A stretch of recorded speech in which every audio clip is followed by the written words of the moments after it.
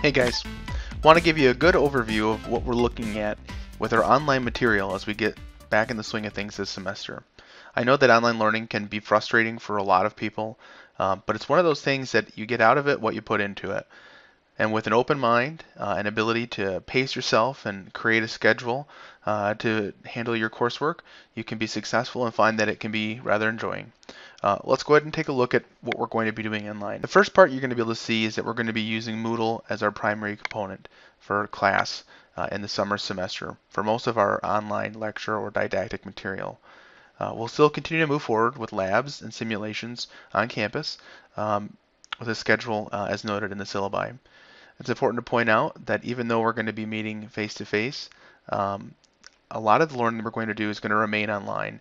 And so your ability to stay plugged in and stay connected needs to make sure that it exists beyond the walls of the classroom as well. So on our Moodle page, we're going to start with EMT 230 Paramedic Advanced Practice. The Paramedic Advanced Practice Moodle is going to be our primary page for program communication, just as we've used Paramedic 2 and Paramedic 1 in the past. On here, you'll know that there's a little bit different of format to Moodle on the Moodle Live, and that's because of an upgrade version. Gives us some new capabilities and some new features. Also is a little bit cleaner of an interface for you guys to navigate as well. The course material remains the same. I definitely think it's important that you have a chance to make contact with me, especially as we do distance learning. So again, call or text and email is a great way to get in communication with me if you have specific questions or need specific help. I'll also have virtual office hours on Tuesday and Thursdays. So as we take a look at our course, we can take a look here at the course syllabi and course schedule. This will be a great place for us to get started on a lot of the questions that you guys are having. Questions you can see are going to be related to a specific course. It's going to lay out information about what's going on with your class, when we're meeting, what the course description, course goals, and outcomes are for the program. One of the areas that I feel that it's most important to recognize is the requirements that we need as far as text and also for computer requirements. In order for distance or online learning to work, you got to have the right tools. And so there's two primary forms of software that we're going to utilize that you'll need to either update or make sure you have on your device. And that's obviously EMS Testing's Platinum Secure product. And that's available for a multitude of tablets and iOS and Android platforms, along with Mac and Windows interface. It's also important that you have the ability to deal with Adobe documents. So we want you to download Adobe Document Reader. And again, there's a link for both of those there for you to download. The third application we'll use is Zoom. It's free to sign up. Most of you are already familiar with this. Equipment. There's not much that we're going to need for equipment for most classes. Uniform shirt, t-shirt to Zoom meetings, because you will have the camera on and we'll be recording those sessions. But beyond that, we also want to make sure that you enjoy yourself, be comfortable. You don't have to wear your uniform while you're doing your online work or online lessons. One of the areas that we know that students in distance or online learning struggle is in being connected with their instructor. And so I think it's important for us to lay a foundation of good communication in a multitude of ways. Face-to-face with our labs and simulation, and then online face-to-face interaction with video conferencing software of Zoom or Google Hangouts, and then using our tools that we have as well for adaptive testing and Moodle to go beyond those. But in essence, the key here is the foundation for that is good communication. So it's important to know that announcements are going to be posted in Moodle on a regular basis. They're going to appear right on your dashboard. You want to make sure that you check them regularly because they're going to contain important information about projects or class concerns. For Paramedic program overall announcements, you'll see us use the Paramedic Advanced Practice page, but you may also have course-specific announcements as well. So make sure you're watching those Moodle announcement pages as we move forward. The other part is that is email. We want to make sure that we are able to use email or, in this case, messaging on Moodle. It's a great way to communicate with each other for quick, short answers. It's easy done with a Moodle app. And when you do submit things, we want you to do it in a very specific format, primarily just so I don't lose track of where all this information is coming from. And then you can also post your questions into the question forum, and that's a great place for you to ask questions to your classmates. I will issue extra credit points for those that answer those questions posted in the question forum as well. That's a great way to get some easy points just by staying plugged in. Don't submit anything assignment-wide by message or email. I need to make sure that goes directly into the submission box in Moodle. And then again, make sure you check your messages frequency. We want you to, obviously, if you're going to have regular questions about what's going on, I expect that. Because of this, I want you to make sure that you post questions first in the question forum, and that's going to be the place where other students have the ability to earn that extra credit points, up to 5 points extra credit. I want you guys to have that feedback with each other to begin with, just like we would in class. We also have a discussion forums, and those are going to be ways in which we can actually engage with each other and talk about content. There's going to be some type of question forum at least once a week once we get into the role of this, and those are going to be bigger overarching questions that we'll pose rather than specific course content. A good way to kind of reflect on how we're doing online in the lab. Virtual office hours. Twice a week I'll be holding virtual office hours. One is going to be in the morning, one is in the evening. Tuesday morning I'll be holding a 2-hour session from 10 a.m. till noon. Then on Thursday from 5 until 7. Those are informal. You're able to come to those and pop in, either get clarification on content or ask questions about the program, or if you're bored and just want a place to hang out, that's fine too. Typically, turnaround feedback. That's a big question I get because so many things are slowed down at the college now because we're not all back on campus. So turnaround and feedback during the week, Monday through Friday, I'm going to be on here all the time with you guys. I intend to make sure that we're going to monitor anything in a discussion board several times a day, and I'm also going to make sure that if you send me a message, I should get back with you in no later than 2 days. I may ask that you, again, reach out to me by a phone and leave a voicemail. I check my voicemail regularly, but I don't always have my phone right at my hand because I have my children here. So kind of keep that in mind that if you leave me a message, that's the fastest way to get back with me. Last part is we're all new to online learning, and so as we start to post things to discussion boards or to chat rooms, we want to make sure you understand how to interact with one another. And so there's a link here in your syllabus that'll take you to Netiquette, which is basically just the things we want you to make sure that you understand when we're dealing with online coursework. How are we actually going? And it just kind of goes over some of these things, right? Remember to be human, adhere to the same standards or behavior online that you would apply in real life. Know where you are in cyberspace, kind of know your place, because we oftentimes act differently online than we would face-to-face, and we know that can be counterproductive to your learning, and we want to avoid that. Get back here to our syllabi. So that's kind of the things about communication that I wanted to touch base on. Just focus on those. The rest of this, the course participation policy is important here. Just like if you were in a face-to-face class, participating is essential for your success.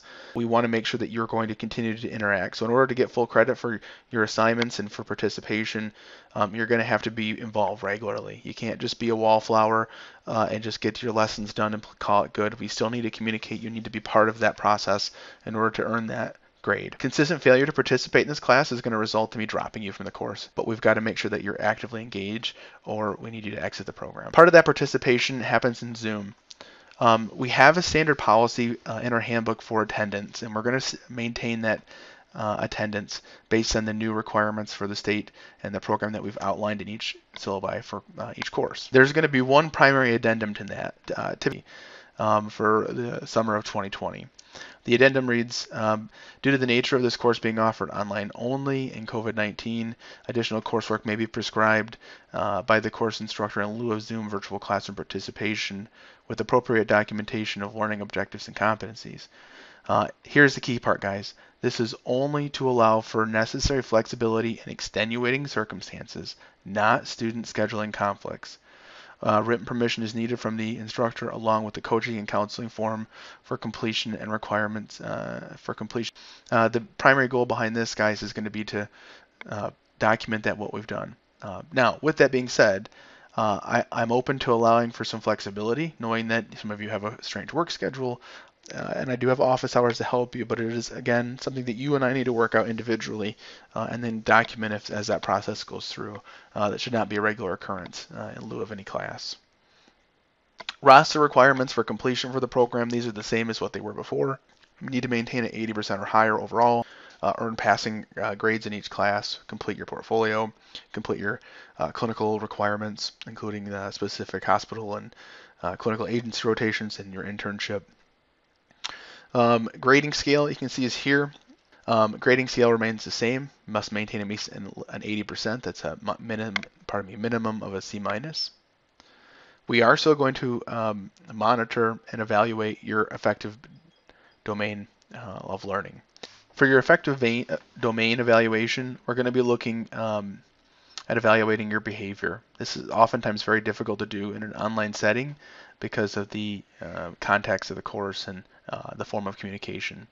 Because we are hosting some Zoom sessions for our virtual classroom, and we're still maintaining the simulation and lab component once we are able to come back to campus, I think we'll be able to maintain that without any problems. So just be aware that we are going to continue to maintain evaluation of your professional behavior. The command structure will remain intact. Obviously, we've had to kind of alter the way that we utilize it, and I'm sure there'll be new ways that we can improve upon that. And I'm open to ideas and suggestions from the group. Method of instruction, I outlined everything because we don't know exactly what's going to happen moving forward, and I want that flexibility. Um, ADA requirement, physical ability, physical demands, all that remains the same. Change in syllabus. Obviously, this can happen for any reason. We can change the need to the syllabus to kind of fit the course as we deem it appropriate. The first thing you're going to look at here is going to be your assigned coursework. I'm classifying it by week like we always have, but I integrated the course success plan to help streamline this process for you so you're not having so many documents to pull up online. At any rate, you'll have an online lesson typically each week. The online lesson for gynecology in this class is starting now and will be open until 5:20 at 8 o'clock. Everything is due at the start of our Zoom class. That's the last part of the attendance. So the first part is for 75 points, is due before 8 p.m. On the night of our Zoom class. Our quiz as well, which is worth 100 points. That's again going to be due at May 20th at 8 o'clock p.m. This is your EMS testing quiz. And then you have to obviously participate and have the proper Zoom attendance to earn that last 25% or 25 points. Each week will be based off a scale of at least of 200 points available, and potentially more if additional homework assignments exist. So just kind of keep that in mind that everything's due before we have our Zoom classroom meeting, because in that Zoom classroom we're going to be doing a lot more advanced procedures. We're not going to be lecturing in courses like Paramedic 2 or Advanced Practice. We're going to be applying the knowledge from the lesson. Each lesson will continue on, and you can see now that we've identified the weeks, you'll have some time to do that. Again, kind of note that you've got a slow introduction here to your course. Nothing's due until the 20th. Midterm is going to need to be scheduled with me via email for a specific date and time. I'll have to give you more information about secure testing and the fact that we typically are going to monitor you via Zoom. I got to work out some details in regards to that, but we will be observing you or requiring secure testing for your examinations, if not on campus potentially. And so the schedule will follow through like that. There is some homework assignments. There's a start triage quiz that you'll do. There's some research case study components that we're going to have you submit things for. We'll walk you through those in a different video. Some hazmat completion. This is a huge class here, about 8 hours worth of online work that you'll need to complete for the hazmat component, and so forth. And then again, final exam, you can see the dates in which that it's open. So a lot of boring stuff, but that's definitely going to get you the basis for the course syllabi. Again, read each course syllabi, make sure you're taking a look at it. The first thing you want to ask yourself before you reach out for a question is, have I looked at and read the course material that I have? You can't screw Moodle up by clicking on it, so go for it. Attendance is the same as it has been. Announcements, you'll see announcements are going to be here. In general, I'll post the primary announcements for the program here. Questions for advanced practice. We want you to post your questions here if you've got questions about the class or what do you need to do. I don't understand this specific lesson. Something's wrong. Post that there. If it's private, please email me. And then we have our Academy calendar. So rather than going ahead and just giving you a schedule or a course success plan, I wanted to try to do it a little bit more digital for you here, I guess, and that was done through Google Calendars. The cool part behind this is it's going to give you all the core information that you need in a calendar form. I prefer the agenda because I can take a look at what's going on that way and get even more details if you need to. It's going to take me to my Google Calendar here. And I can see the Zoom information, and I can choose if I'm going to be joining or something along those lines. So, but again, I can take a look at this. You can also print this out. Obviously, since we're online, I can't guarantee you're going to be able to print it, but you can pick some of the settings here, and it'll go ahead and it will give you all that information and print it out. You can also print it out to a PDF if you want to have it in a static form. But that's all right there for you, so it's going to give you a good outline of everything that you're looking at, and you'll be able to go right from there. I need to go, I got to go to the Zoom stuff. I need more details, right? Get there now. I've got the calendar information. I can pull it up. I can see exactly what I've got. And I can get right to the Zoom from one base location. You can also take this and import this into your calendar, which is really cool as well. And I have built-in reminders in that for you, so you can have it all right on your phone if you want, or tablet. Khan Academy. Khan Academy is the other component that we're going to utilize for online learning.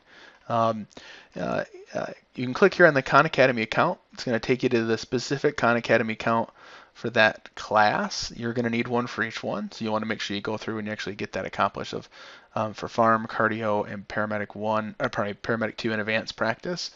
And you can see that those are going to be right here once you're enrolled, and I can see the students that are automatically enrolled. You'll be able to click on these and explore more in detail lessons that are required.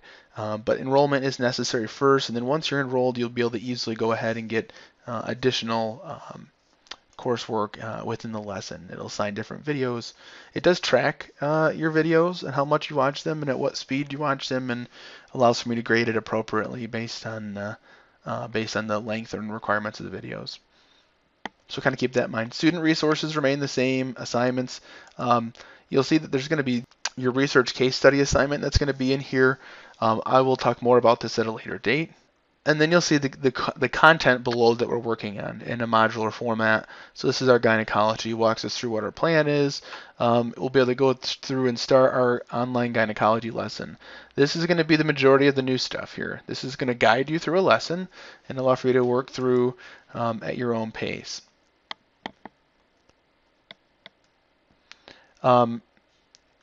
It is a time session. It does keep track of when you're in there, right? So if you pop out of it, it turns it off. So obviously I was in something and then had to move out of it.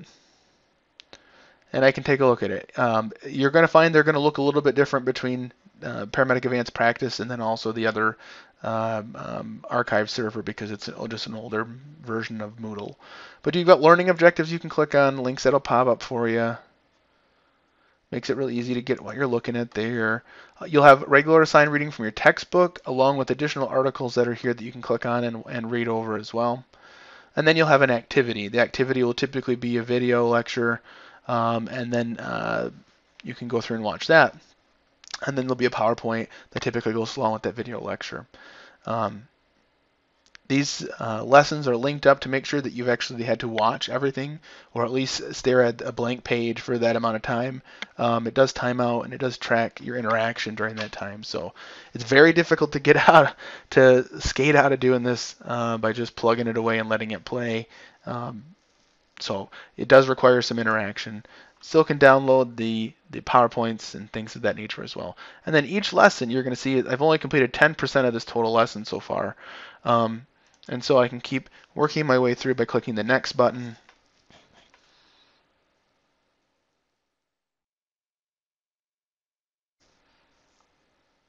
And then it will take me to the next page where I'm at here. So after the first one, here's an example of the Khan Academy assignment. I've got the specific topics and videos that I'm required to watch. Each one is a different length. And then I'm going to actually have to click this link to get to my site and then join the class if I haven't already joined it. It'll force you to join, and then you can start watching those videos and interacting with those lessons. As you do that, again, it does track it, so it's not something you can just click through and be done. It does require you to interact, and it does log those things. You can push through that through Moodle. Obviously, it's an outside source that we're utilizing. Again, my increase is now at 10%. And then it's going to take me to a case study. And in a case study, I'm going to go ahead and I'm going to actually fill out all the information here according to the case study, right? So we'll say case study answer, something like that. And it's just, you're going to answer it, right? I'm going to go through, I'm going to grade these, and I'm going to give you the proper points based on the correct answers that are associated. It'll take me through an assessment and management lesson. And then again, there's an activity. Once I've completed watching the video and I've read through the material that's on the page, it's very important that you stop to read the material. It's going to ask me a question here, and I need to make sure that I answer it correctly in order for me to be able to continue. And I'm going to say, okay, submit. Now that I got it correct, I can continue. And it will stick me in that loop until I either hit 5 limits, 5 attempts, and then it will shut me off and move me past it, or when you will not get the points for that section, that will affect your grade. So it's important that as you look through this, you work through it, take your time. You get up to you need to put in at least 3 hours for this. That's just an example of one question though. And again, that's going to be in between some of these lessons. That's referred to as a lesson activity. There was something important that we did. There's additional stuff. There's more reading. These I'm trying to make sure that they're more scholarly, that they're more associated with PAs or med school or ER physicians, things of that nature that kind of take a look at what happens just beyond the ambulance. Obviously, it's practical to what we're doing still. And then it will go through the course content as needed. Now, I've gotten through a lot of stuff, but I'm still only 18% of the 100% way through. Now I got another question. I've got to be able to answer this properly in order to get through this. I'm going to show you what happens if I keep getting it wrong. I've got 4 attempts remaining, right? It doesn't let me do anything else but continue.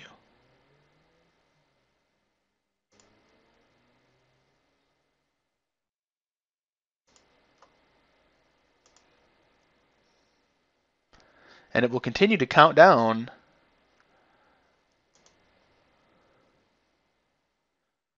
those attempts until either I get it correct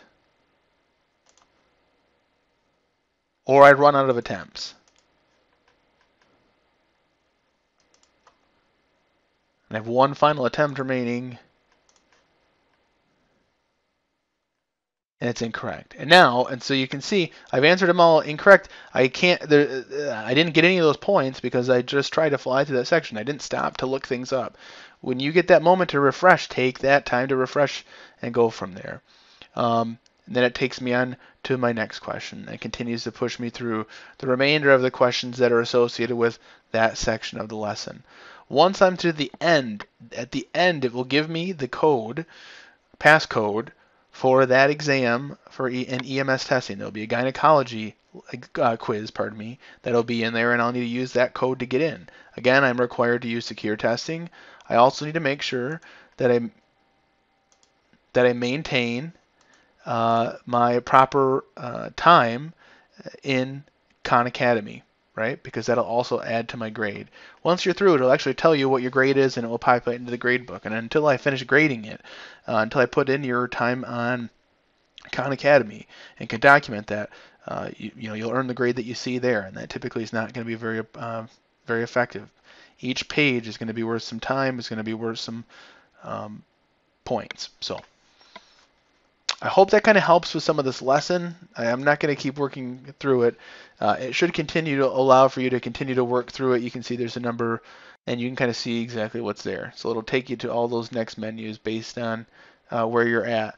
And so you can actually go through and you can get that. Now, even though I've got the quiz, right, I can jump around wherever I want. I can go back and forth. I can do what you're learning in whatever way you want. What's going to happen is, I only get one shot at this quiz, I guess, but I've only got 21% of this lesson completed, and that lesson is going to be worth 75 points. So that's the part I want you to make sure you recognize here is you got to earn those full points, and you have to do well at it in order to get that 75 points.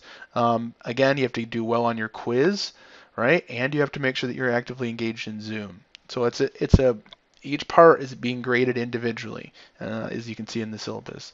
Once we get things moving a little bit more, it'll make more sense in the grade book. Everything else remains the same, right? Same stuff that's in the lesson, it's just in a different spot. Some of the videos are not. A lot of those videos are all new. But you can see that the other things that we have coming up are not available. Content will be available week by week, and that's going to be how we're going to do it. We're going to open up little by little to give you more. I don't want you working ahead. That's not effective on online learning. You'll also notice that once you've actually completed something, either you can check it completed, or like in the case of the lesson, you can't check it, right? Once you've completed it and you've earned the grade and you put the time in, it will be checked. Okay. The rest of these, you can say that they're just square boxes. They're not dotted, right? That's the difference between these two. These are easily done. You say when you're done with them, yep, I've looked at each one of those things, and you're good to go. That's really what I'm wanting to make sure you guys see, as you can track your performance, just like a success plan would be. So for this, you'll need to go to Moodle archive.kellogg.edu. And it's important you spell it right. Once you're in here, it's going to be the archive for this year, right? So nothing in the college is ever lost. It's just moved around. And so in order to get into the older style Moodle, you still have to log in. Put your login information there, and boom. Now everything that I had access to before, I have access to again. So let's take a look at Cardiology 2. Cardiology 2, you're going to see these are going to look a little bit different because I kept them all to the new format that I'm implementing. So you get a banner out at the top, course description, and then contact information for your instructor. This is very important, especially when we're learning online. Syllabus and course schedule, you can see that it's going to be there. You look through that. We'll talk about it in each course.